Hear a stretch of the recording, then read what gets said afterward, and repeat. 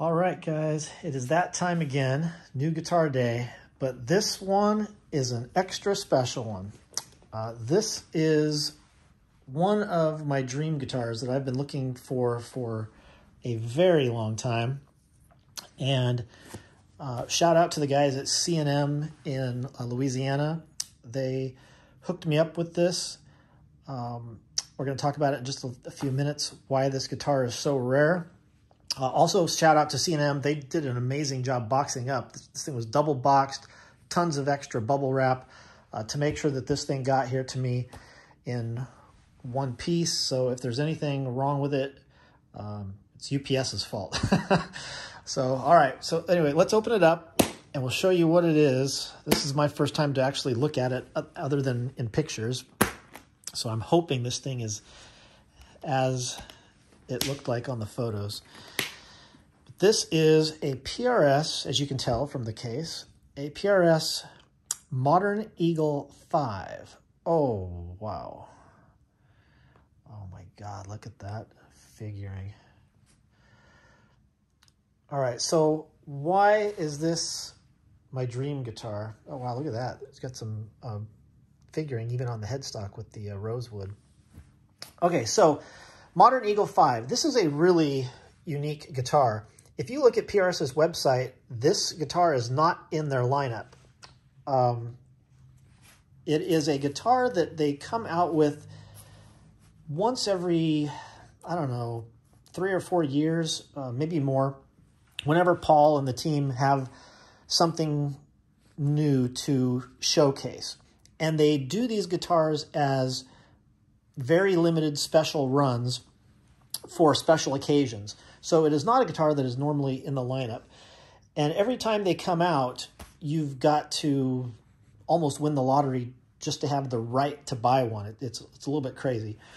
This particular one, the 5th edition, Modern Eagle V, as you can see there, this one actually came out in 3 separate phases. Phase 1 was the private stock, which this one is not. Now, the private stocks, those things sold for like, I don't know, say between $12,000 and $15,000. And each dealer got to get like 1 or 2 of them. I think they only made 120 of them. Anderton's has a video on it if you want to find that. I'll try to put a link in the description. And those were ones where the dealers actually went to this location. They had like all the pieces of wood laid out on tables, and each dealer could pick out individual pieces of wood that they wanted to have their guitars made with and what colors they wanted them finished with and everything. So there was only 120 of those. Those things sell for over $20,000 now, if you can even find them used, because again, there was only 120 of them made. Then the second phase was called the PRS Experience. If you don't know, PRS does this customer appreciation thing, I think it's every year, where people will actually go to Stevensville, Maryland, and the dealers they do like barbecues and all this kind of stuff. And occasionally they'll have like a special guitar there that the dealers can buy. So they did a Modern Eagle V for those as well, but those only came out in 2 colors. The dealers did not have a choice in those. It had a charcoal burst, and then there was like a river blue burst or something. And they did 100 of each, so a grand total of 200 guitars. Those, although they sell for a decent amount of money still, those are not nearly as desirable because, you know, there's 100 of each color. So they're basically exactly the same. So they're not nearly as rare. And then phase 3, which is what this guitar is a core model instead of a private stock, but it's obviously, as you can tell here, it's a 10 top. So if you're familiar with PRS, you probably already know this, but you have private stock, which is the top of the line. That's basically whenever Paul and the team find exotic woods, they get to take their pick first, and then everything else goes to the core line. Now in the core line, there's 3 separate levels. So you have the regular core, you have the wood library, which is like the best woods, the most figured woods, and then there's the 10 top, which I think in an interview with Paul, I think he said that basically means the top 10% of the wood library woods. And that's what this one is. This is a 10 top. So there's not really that much difference between a 10 top and a private stock other than the private stock might have just a slight bit more figuring. Like this might be considered like a quadruple A, whereas the private stock's like a 5A or something like that. But anyway, so phase 3 was the dealers could actually customize their own just like they did on the private stocks. The only difference is they didn't like go to a location where they would walk around and pick out individual pieces of wood. They just placed an order with PRS and said, okay, I want, you know, a mahogany body, a quilted maple or a flamed maple. I want a rosewood fretboard, whatever. They would fill out all their specifications, then PRS would make it for them. And I haven't heard the exact number of how many of these were made in phase 3, but I've heard it was something similar to the first run. So there's maybe, you know, 200 of these. But what makes these more unique than the PRS Experience ones is each dealer got to customize their own specs, just like they did for the private stocks. So this guitar here is really the one that I wanted because it's essentially a private stock guitar without the eagle on the headstock. You know, the PRS Experience guitars, it's essentially the same electronics and same woods, but there's 100 blue ones and 100 charcoal ones, so they're not nearly as unique. Whereas, like this one here was spec'd out by C&M in Louisiana, so it's the only one like this. You know, unless there just happens to be another dealer somewhere that just happened to spec out the exact same everything. But otherwise, these are all one-offs, just like the private stocks are, but they're far less expensive. So instead of these being $15,000 when they were brand new, like the private stocks were, these were more in the $5,000 to $7,000 range, depending on, you know, how fancy you got it and how many things you spec'd out with it. So I think when I did a search online, I could only find about 27 of these currently for sale on Reverb. I believe about 25 of them are still new, so there's not many left. Most of the dealers that got these, you know, they're not going to wheel and deal on these because they're so rare, so they're hanging on to them until they find a buyer. And then I think outside of Reverb, I think I found like another 20 or 25 that I could find for sale on various websites. So there's not many out there. I've heard there's maybe between 150 or 200 of these. So this is probably now one of the most rare guitars that I own. But what I loved about this, out of all those 50 that I found online, I'd say 90% of them had mahogany bodies with maple caps, and most of them were flame maple caps. There's a few that had quilted maple like this. This is an amber finish, and it's probably hard to see on the camera, but this thing just dances. It reflects the light so well. It's an amazing top. So this is the quilted maple top, but what I really liked about this is one of only about 6 or 7 that I have found online so far that did not use mahogany. It used swamp ash for the body, and that is just awesome. A one-piece swamp ash body, solid swamp ash, and I really like that because I've got a ton of mahogany guitars. I mean, every Les Paul's got a mahogany body. My PRS S2 is a mahogany body. My SE is a mahogany body. So I really like having something a little different on this particular one. So this is extremely rare. Out of the 150 or 200 of these that were made, very few of them had swamp ash. And then I also love that this one has the satin flame maple neck on it. Most of the ones that I've seen out of the 200-300 of these, between even the private stocks and the PRS Experience versions, almost all of them had gloss necks. And I just don't care for gloss necks very much. I far prefer satin necks. So I was really excited that this one has a really nice flame maple figuring, but with satin on the neck. And then you can see up here, it's a 10 top, and you can see right there. And then the fretboard on this one is also a little unique. So most of the rosewood ones that I've seen are Indian rosewood or Honduran rosewood, and I think a couple of them had African rosewood. This is one of the few ones left, and there were some other Modern Eagles that had it as well that I saw that used Brazilian rosewood. So the entire neck is Brazilian rosewood, and the headstock, it's a flame maple headstock with Brazilian rosewood top or a cap on it. And Brazilian rosewood, if you don't know, is really hard to find anymore. There's all kinds of laws that you can't harvest it anymore, and you can't sell it anymore. And there's even restrictions on if you want to sell these guitars. So I'm guessing when we look in here, there will probably be some kind of literature about the, yep, right there, look at that. Is this the rose? Yes, this is.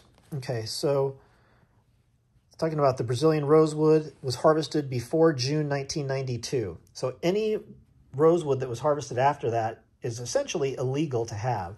And so you have to have the certificate, because if I ever sell this guitar, which I don't plan on doing, but if I ever do, this piece of paper has to follow this guitar around. If you don't have certification, now obviously you could always call PRS and give them the serial number. They could reproduce it for you if you lost this. But if you ever want to sell this guitar, you have to have this to go with it to verify that the Brazilian rosewood that is on your guitar is not illegal. Because if it is illegal, they can confiscate your guitar. So kind of crazy, and just, again, shows you how insanely rare this is. And I got really lucky with mine that it's even got some figuring. You know, a lot of these rosewood ones, they're just solid. This one's got some really nice figuring in it, which makes it even a little bit more unique. And then the last thing that they spec'd out on this, you'll notice the birds are not the standard perloid or acrylics. This one has both abalone and pearl for each of the birds. So it's a combination. So you'll notice like the outlines and then the filling on each one. So really beautiful setup. Now, the electronics on these are kind of insane as well. So it's got the, the core model bridge with the brass nuts. The humbuckers here, though, I thought these were 5815s. That's kind of the 5815 LTs, the low turns. That's the one that they put on a lot of their high-end private stock guitars and core model guitars. But no, these are a pickup that's called the MEV for Modern Eagle V, but it's modeled after the humbuckers on the Paul's guitar, which is why you kind of see it's got the same style of pickup rings, and the pickups themselves don't have just the normal rounded edges on it like most of the normal humbuckers do. So these are modeled after the Paul's guitar. They are the TCI pickups, so that makes them a little bit better sounding when you coil split them. So it's got a coil split for the neck and the bridge right here, and when you coil split them, normally what happens is on a normal guitar, when you coil split, it just deactivates one of the bobbins. But because there's magnets in there, it can still affect the other one, even if only one bobbin is active. So you get single coil-like tones, but it's not exactly the same. But with the TCIs, they found a way to alter that so that it gives you a true single coil without the other magnet affecting it. And then obviously in the middle, you've got a true single coil, a regular single coil. So HSH in and of itself with coil splits, that's not that unique, right?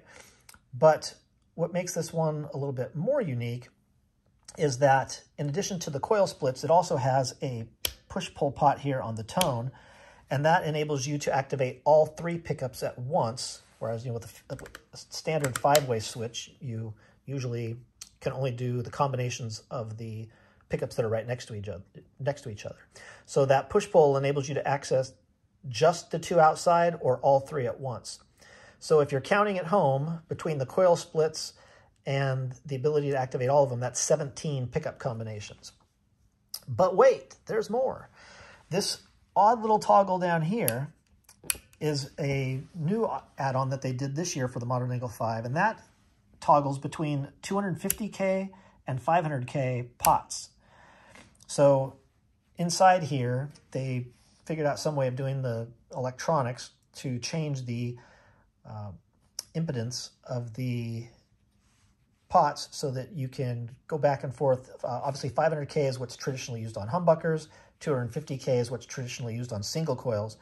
So if you just have 500K pots or just have 250K pots, that's fine. But then when you coil split them, you're not really using the optimal impedance for those pickups. So with this switch here, you can toggle. So if, for example, if I've got this up and I'm in single coil mode, so I've got all three single coils, then I can flip this switch, and instead of having 500K, I've now got 250K, so it's going to sound more like a normal Strat.